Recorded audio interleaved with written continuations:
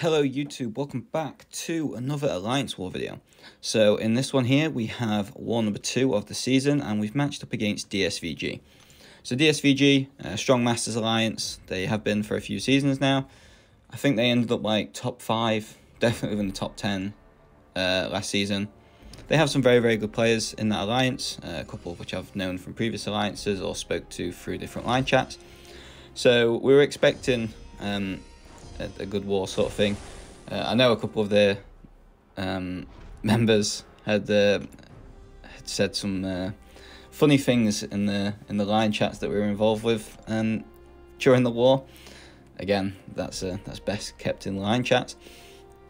But I'm going to go into this. By the time I joined, it was already a little bit later on, and I was only going to use Quake for this kitty. So I just decided to open some of them solo crystal things you can get. And just pop on some of these light boosts. Again, it's only a kitty pride. The bans, they left Quake open, they left Herc open, and I mainly only use my Hercules in Alliance Quest at the moment. He kind of carries me through Alliance Quest. But yeah, so this Quake here, I am going to speed this fight up, but it's not a tough fight. You just have to remember that once you've stunned her a few times, she will start phasing. You're going to see a few parries in here. Now, a lot of people have been moaning about input issues, and especially about certain phones having input issues. I have that phone. I'm not sure what to think about it yet, but it's just one of these things that it kind of happens, and we have to just kind of deal with it. At the end of the day, these input issues that we're suffering is the reason why we're getting the compensation packages, which right now, especially in this season, is still allowing people to even compete in Alliance War, especially with, obviously, as everybody knows, every single person that posts a video on YouTube or any person that speaks to anyone about war at the minute, they just are talking about the loyalty spend all the time and how much of a nightmare it is. So these compensation packages is literally what's keeping people doing it. I personally think that the rewards are good, but the rewards can be as good as they want. If people can't afford to do it, then it's just not going to happen. But you're going to see here this Quake fight's now coming to an end. Kitty's just annoying because obviously she can't take any damage while she's phasing, but the fight's done there. It was about 2 minutes. So we just then move up to Havoc. And I think, do I even do this one? Sorry, this was a couple of days ago. I've done, I'm almost finishing the Karina's challenge, Abyss challenge, and my brain is fried. It's good fun, just sat at the collector now, waiting to get absolutely pummeled. And just have a fantastic time. Yeah, less said about that, the better. But anyway, back to this. So at this point here, obviously you can see there's only 10 hours left of war. So for me, this is after I've gone to bed. I've woke up the next morning, and I'm like, right, okay. I kind of scrimp, and the officer told me to change my masteries, but I just ignored them and didn't. I wanted to see how easy I could cope with doing this fight without suicides, just because of the war was already kind of it got a little bit crazy on one side. So I just thought this is probably the best time to try it. And so that's what we're going to do. You can see here that obviously this person placed with willpower, which is great. So you can use Warlock and just get this fight done pretty tightly. And now back in the Incinerate phase, so I'm just going to wait this out. The original assignment was also Nimrod.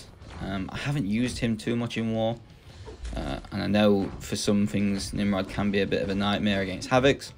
So I just politely asked if I could use Warlock, just because I was more confident with that. And that's what officers and people are all here for. Obviously, I am one myself, but if people aren't confident, then we just need to ask. There, I thought I had the special 2, and I must have been just shy of it. So I actually threw the special 1, gave myself a crazy amount of plasma, and if I didn't have an armor on me, I would have been dead. If I took a heavy attack, I'd be dead. So back into the poison phase, throw the special 2 again, and the fight's done. With suicides, that was probably a 45-second, if that, fight. Again, without suicides, it was a little bit longer, but it's just one of them things. It is what it is. So now we're moving up into section 2, as you can see here, and we're sorry, we're going to do this warlock here with Magneto. Now I cut out a section here which shows you my mastery swaps. It took me about 30 seconds, as you can see from that power start 1 boost. So I'm going to go in here. Assignment from this was to just obviously parry heavy all the way up to special 3. If I did get any infections on me in this time, then let them run out before I sort of throw my special 3, because that can affect my ability accuracy slightly. And yeah, so you see the warlock can quite commonly start with an armor up, so be careful, don't go in and attack them straight away, especially on this unstoppable armor global, which I imagine will be around for at least this season, and maybe a couple more. And now we're just going to start charging up the heavy attacks properly, trying to really build up the prowess. And as you can see, we didn't even get to an infection in time, so we're just going to throw this now, and then this is warlock dead.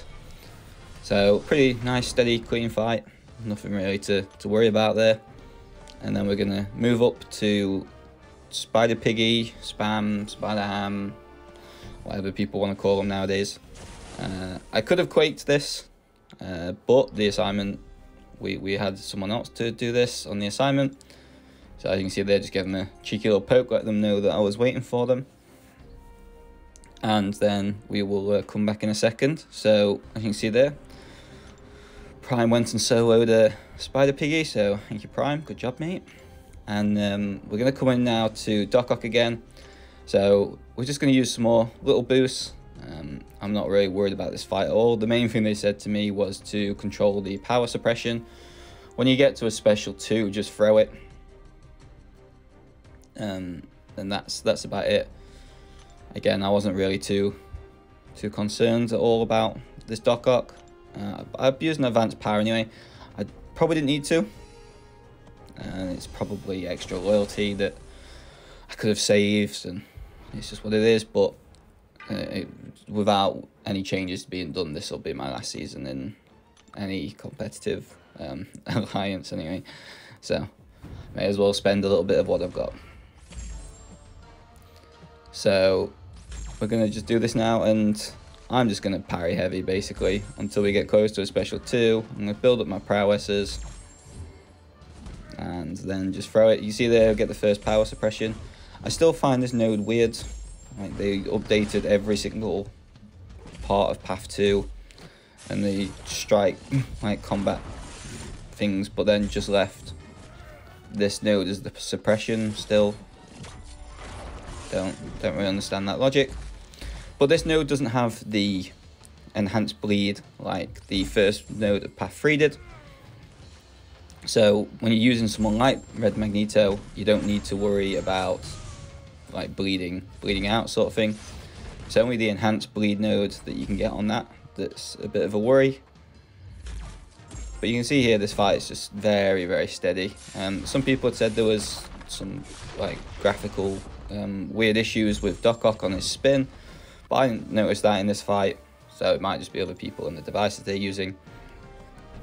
But for me, that's my part of the war done. I know at the minute I'm not really having much to contribute, but I'd rather be a team player with the team that I've got and only do 4 fights and do them well than try and push for anything more.